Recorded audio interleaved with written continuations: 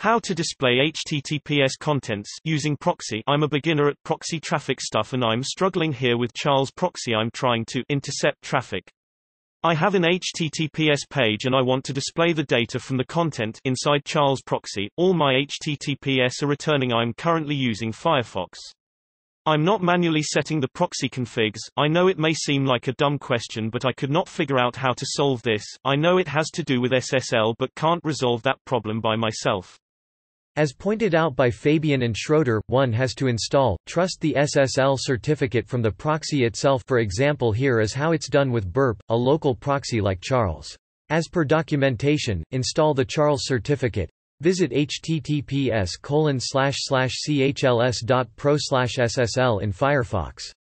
You will be presented with a certificate import dialog. Tick the option Trust this CA to identify websites and complete the import.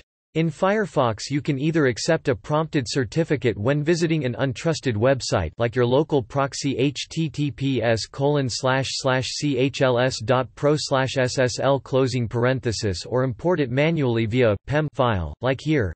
In Charles, go to the Help menu and choose SSL Proxying, install Charles root certificate. In Firefox you can go to Preferences menu, then type certificate in the search box, click View certificate, then your certificates, then Import.